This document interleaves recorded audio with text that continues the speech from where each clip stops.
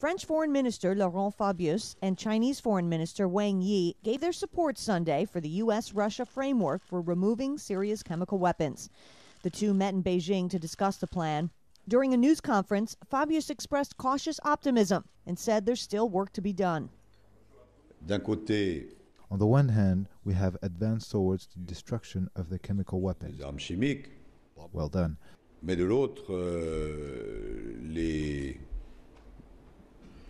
morts.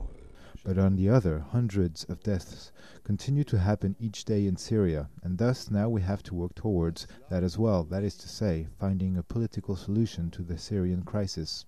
C'est-à-dire trouver une solution politique à la crise syrienne. We're finished. Hailed as a step forward by much of the international community, the plan does leave open the possibility for military intervention if Syria doesn't comply. U.S. Secretary of State John Kerry will meet with Fabius along with British officials in Paris on Monday to discuss the matter further.